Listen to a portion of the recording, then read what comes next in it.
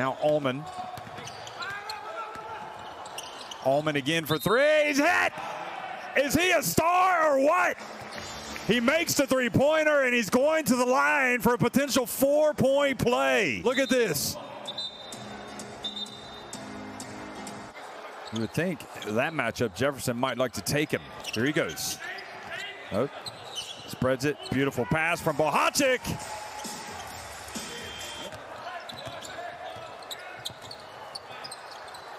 Colson from behind the arc. Now they get it to Colson. Colson turns on the baseline and scores. Boy, that was a professional. In fact, they did give it. The points registering slowly on the graphic. Oh, and then Kaiser decides, I'm going to take matters into my own hands.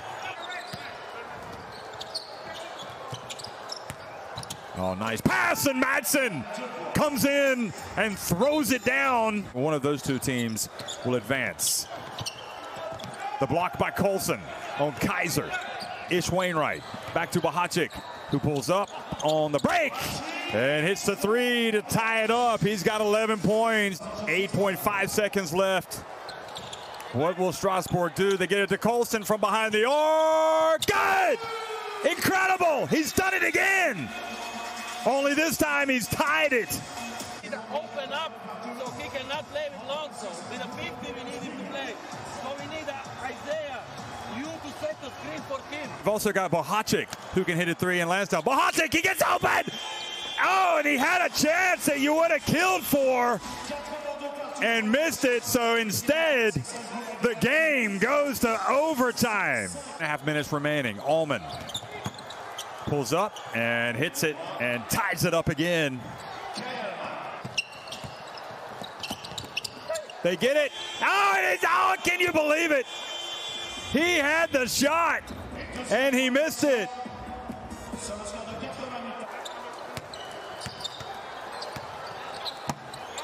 Oh, tough move by Mail. It's all going horribly wrong for VEF Riga in the second overtime.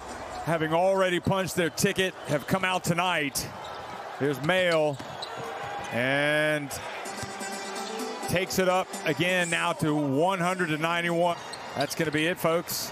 SIG Strasbourg win it and really put their stamp on this group with that victory.